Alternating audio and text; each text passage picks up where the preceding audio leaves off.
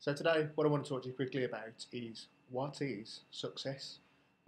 This is going to be a really, really quick video again to complement the actual blog that I've done. But fundamentally, success is about a number of things. If we were to define it, this would be my definition. Okay, so number one, progressive. Success isn't a static thing. It doesn't stand still and not move. Um, what you consider to be success today might not be what you consider to be success in the very, very near future, and especially in the far off future. Uh, for many of us to consider ourselves to be a success, we've got to continue to grow, which is really, really important principle. So the next thing, realization. So success is something that we experience. Yes, we've got to reach the end goal, the point at which we can say we've been successful. But because it's an experience, we need to engage with that experience and actually enjoy that experience as much as we can. And this is something that people forget all the time because we're so concentrated on that goal that's far off that in actual fact, what we should be doing is we should be looking over what we've done in the last days, weeks, months, working towards that goal.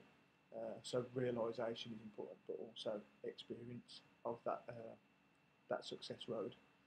And then the next thing is it needs to be worthwhile. So it needs to reflect our values. Success needs to reflect our values. So I always recommend to people that they sit down and they actually identify what their key values are. It could be 2 or 3 things, it could be 5 or 6. The number doesn't matter. But the point is you've thought about what success is and what the values that you have that are going to lead you to that success. So if you value family, money, and things like that, you're going to work towards and you're going to consider your success in those contexts. So if there's something that's wholly opposed to those values, then even if it's something that you want to achieve, you might not necessarily feel that feeling of success when you get there because you realise that actually it doesn't reflect the values that you hold. Okay, so the next thing is predetermined. Success doesn't just happen.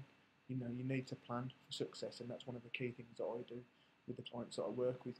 It's planning for success. It's identifying what our values are, what our goals are, and then planning for that success, making sure that it's predetermined, and that we're not just being a success by accident, or things aren't just happening by accident. We need to make things happen, and we need to know what we want to make happen. And then the next thing is it's got to be personal.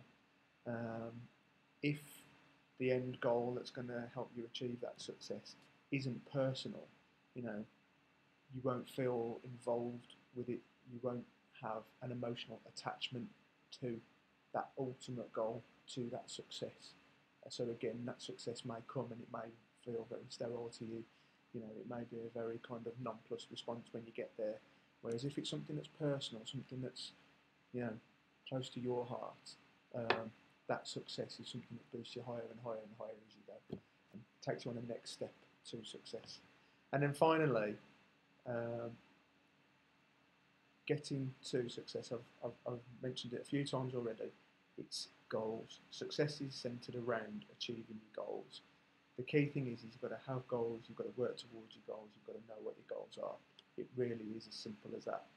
Now, one of the things that Paul Jeremiah said was that success is the progressive realisation of worthwhile, predetermined personal goals, which nicely encapsulates the ideas that I've just spoken about there. It basically addresses all of those different points that I've mentioned. So when you are sitting down and you're thinking about, right, so what do I consider success to be? Have a watch of this video. Again, read the blogs, it's on there. And hopefully this gives you a good indicator of success.